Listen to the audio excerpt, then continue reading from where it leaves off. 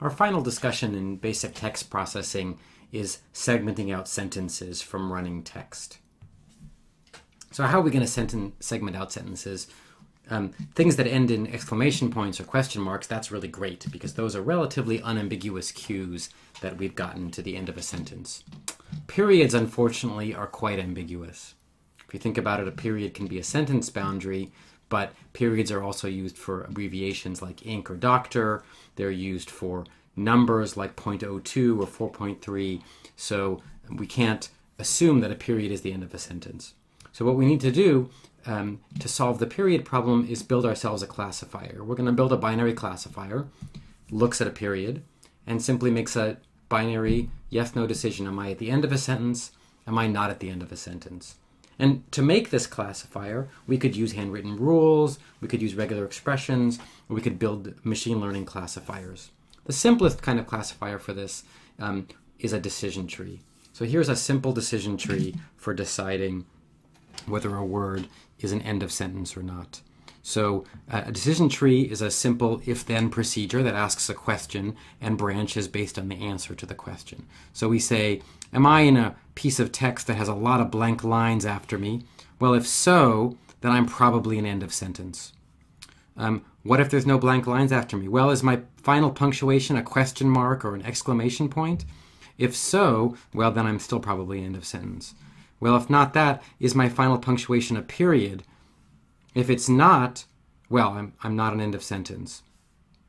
But if I am a period, well, then it depends. If I'm on some long list of abbreviations, like the word etc., then I'm probably not an end of sentence. I'm just a period marking an abbreviation, like doctor or etc. But if I'm not an abbreviation, then I'm an end of sentence. So here's a decision tree. And you can imagine arbitrarily sophisticated decision tree features that we could use. So one thing we can use is the case, or it's called the word shape of the word with a period. Am I an uppercase word? Am I a lowercase word? Am I all caps? So uppercase meaning the first letter is uppercase, lower meaning it's lowercase, cap meaning it's all caps.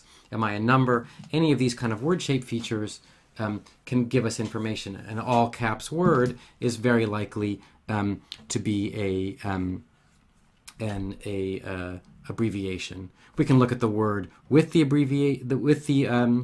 period. We can look at the word after the period. If the next word starts with a capital letter, then I'm likely to be the beginning, a period that ends a sentence because the next word starts with a capital letter.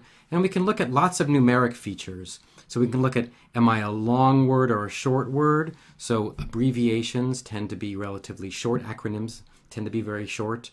And I can use very sophisticated features. So I can say, let's look at the word I'm looking at right now, take this word and ask, in a corpus that I've already know where the sentence boundaries are, how often is this word occur with a period at the end of a sentence? Is this the kind of word that ends a sentence?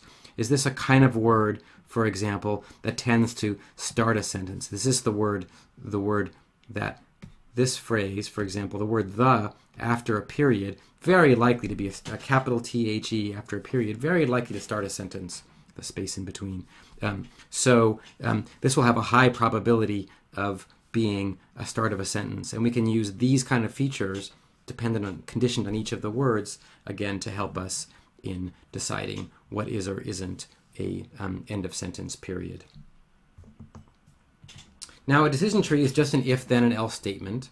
So that's just the definition of what a decision tree is. The interesting research is choosing the features. So we've seen a number of features you might pick for this particular task. In general, the structure of the decision tree is often too hard to build by hand. In general, hand building of decision trees is possible only for very simple features or simple domains. You might build a simple decision tree with 6 or 7 rules like this for some simple tasks.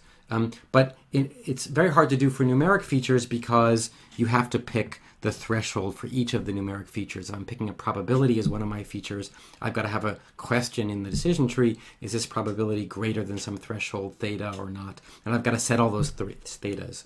And so generally, we use machine learning that learns the structure of the tree and learns things like the threshold for each of the questions that we're asking. Nonetheless, the questions in a decision tree, we can think of them as the kind of features that could be exploited by any other kind of classifier, whether it's logistic regression or SVMs or neural nets, some of the classifiers we'll talk about later.